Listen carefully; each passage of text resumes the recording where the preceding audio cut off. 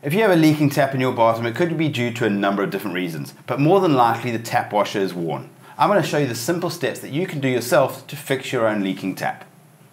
The tools and materials you'll need are a selection of screwdrivers, an adjustable spanner, some penetrating oil, and your replacement tap washers. Before going any further, turn off your water supply to the tap and release the pressure in the tap. This may mean turning off your mains water supply to your home. With the water supply turned off and the pressure released out of the existing tap, it's time to get started. Remove the handle by first removing the retaining screw.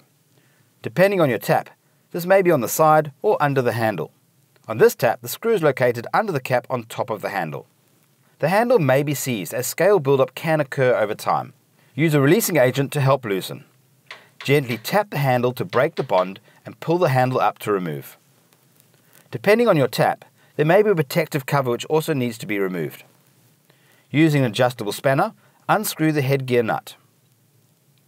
Once you've removed your headgear from the tap, you'll see that the tap washer is the one at the bottom. There's also two O-rings, which is a good idea to replace those two.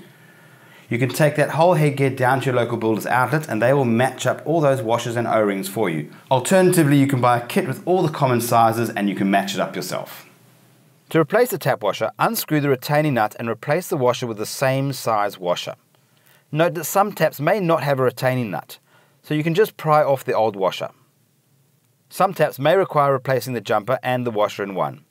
You may need to open the tap to expose the jumper O-rings. Ensure the washer seating locations inside the pillar are smooth and free of debris. With the tap in the open position, fasten the headgear back into the pillar. There you go, that irritating leak is finally fixed. That really was such a simple DIY. Remember, everything that you need is available at your local builder's outlet. For more videos and how-tos just like this, check out the website and the Builders Fan YouTube channel.